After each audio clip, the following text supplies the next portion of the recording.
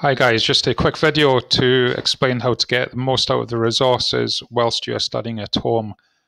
We offer you quite a few resources for higher maths. So here we are on the Madras Maths website, which you'll have been on before. So I'm going to click on Staff and scroll down to my page, Mr. Young.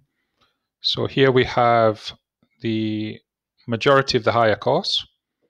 So you guys should have completed the Higher Maths Essential Skills booklet already, just to make sure you're up to speed on everything you need to know before starting the course. So we're going to look at recurrence relations first. So let's click on the notes for recurrence relations. So there are 4 topics in the recurrence relations chapter or section of the course. And this relates to the textbook. So you guys will have a textbook or have access to a textbook.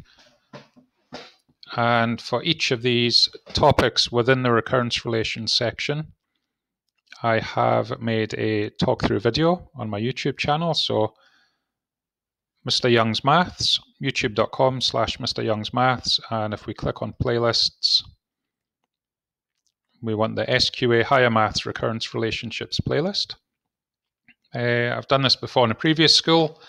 It's the old one. It was related to a different textbook, so it's essentially the same content. So if I go over something and you want another example to go with it, if you just go and have a look in this playlist here for a further example, you would find one. Same with the straight line there. But this playlist relates to the Lecky and Lecky textbook that we will be using to do the higher course. So we'd just open up the playlist and pause that one before I start speaking.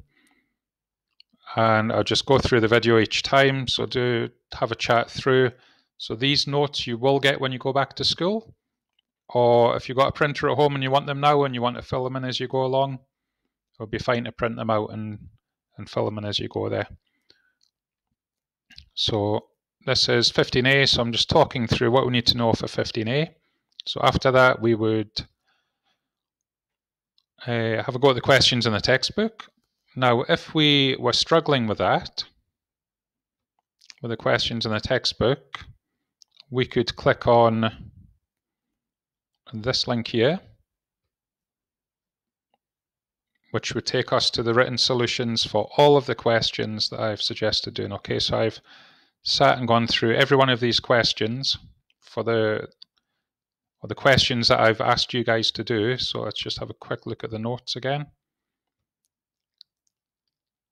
So on exercise 15A, it's a very sort of basic, straightforward exercise. I would only want you to do exercise question 1A and 1F.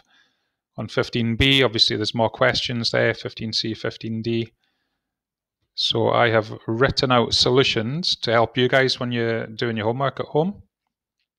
So you're hopefully reducing the stress levels for you, so you can just check you're working. So quite often in maths, as you guys will have come across at National 5 many a time, you're doing a question, you can't get the answer out, and you're just thinking, I cannot do this, I cannot do this topic, I can't do quadratics or trig equations or whatever.